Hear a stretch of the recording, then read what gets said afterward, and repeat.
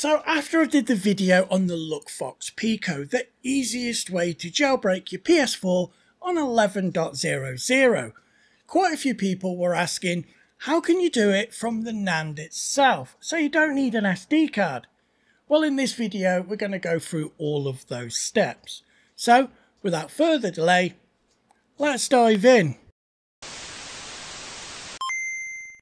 So the device we're going to be using in this video is the same one we used before, the Pico Pro Max. And yes, it was installed in my PS4, but I've taken it out because I'm going to have a few more devices to test real soon. But you can follow this guide if you have a Plus or a Pro.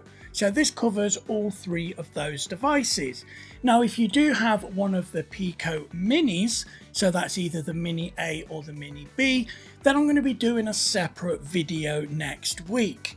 So I've got a Mini B, and of course it doesn't have an Ethernet port, but we're going to solder wires directly to some pads, and that will be the same if it's internal or external. Now, the Mini B does have 128 megabytes of built-in NAND, so in my opinion that's the better device to get, because the Mini A doesn't have a NAND built in, so you're going to have to use an SD card, adding to the cost. So if you are going to do an internal install, get the Mini B and then wait till next week when I'll be doing a full video, because flashing the NAND, there's a couple of extra steps you need to do for the Mini B that you don't have to do on the Plus, Pro or Max. So just before we jump on over to the PC and get this process started, I want to remind you guys of the official Alien Gaming Etsy shop. So if you want to grab yourself one of these really cool cases for your Plus, Pro or Max, hop on over and check them out. We've got loads of different colours, and then real soon we're going to have a limited glass edition, and it looks fantastic. So go and check the Etsy shop, the link is in the description, and I'm also going to be designing a case for the Mini B as well. So a lot smaller device, but still a case would be nice to put it in, especially if it's external. Right, let's jump on over to the PC and get this process started. So in the description below, the first link you'll find is for these drivers. They're the AK Driver Assistant. Now, I'm not 100% sure if you need it for this video, but you will need it if you ever want to sort of reflash the NAND if you run into issues. So we're going to install it anyway to be on the safe side, because it's just a tiny little driver. It's not going to do any harm. So as you can see, we've got driver install.exe.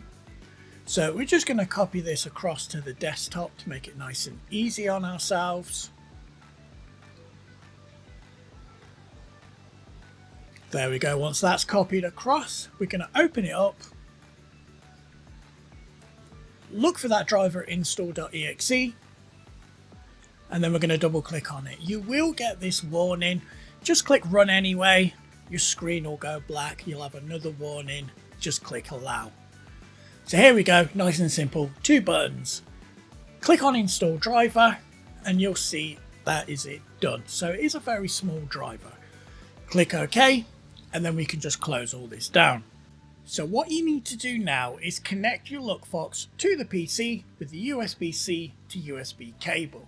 Now, if you open up your network and internet connections, you're going to see that there's an unidentified network, and you know it's the right one because it will say remote NDIS. So if you right click on it, you won't have a tick mark here under Internet Protocol version 4, but double click on it and then what you'll see is this here. So what you want to do is use the following IP addresses. For the IP address, you want to type in 172.032.000.100, and then if you click on the subnet mask, it'll auto populate to 255.255.0.0. So then click OK and then OK again. Now that's that part done. The next link in the description, you want to download this here, MOBA Extreme. So download this file here, and this is the software we're going to use to sort of remote into the LuckFox Pico. So once that's downloaded, just extract it to your desktop, somewhere easy for you to find it.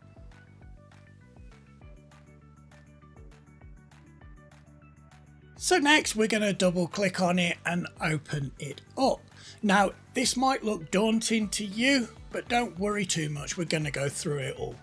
What I'm actually doing here is I'm just deleting my previous sessions, just so I can show you guys from the beginning. So we're going to click on session, SSH, and then we need the remote host IP address. So you're going to type in 172.32.0.93, not the 100 that I assumed would be the one that we would use, but it's not, it is 93. Click OK, you'll get this message pop up, just hit accept. So it's going to ask you to log in. So the login username is root, ROOT, and the password is LuckFox, LUCKFOX. It'll ask you if you want to remember the password, just hit no. So the next thing we need to do is we need to add some files to the LuckFox. So we're going to bring up the main guide itself, and if you have a look under step 8, you'll see the PPPWN LuckFox sort of install files. So we're going to download these, and then once you have them, open that zip file and extract it to your desktop. Now we're going to have to rename this. So once you've got it on your desktop, we can close that down, right click on it, and then click rename. Now if you hit the right arrow, it'll go to the end, just delete -main. So it should read PPPWN-LuckFox, just as you see here. Now what we want to do is grab this folder and then dump it in this window here. So what that's going to do is going to copy it across to the LuckFox. So that's brilliant, that's on the root of the LuckFox. Now what we need to do is go back to the guide, and just under step 9, you're going to want to copy these commands. So just hit copy, go back over here, right click, and it will say you're about to paste these lines, hit OK, and then push enter. Now you're probably familiar with these steps if you've seen my other video, but they have changed, so make sure you watch the whole thing. Now of course I have version 11.00, which is E, so we're going to type in E here. Are you sure this is version 11.00? Is that correct? Well, yeah, it's correct. Do you want your LuckFox to shut down after successfully jailbreaking? Yes or no? I'm going to select yes here because I do want it to do that. Please select the PPPWN executable you want to use. Now I've never used the IPv6 version. The normal version has always worked for me. So I'm going to choose A for this one here.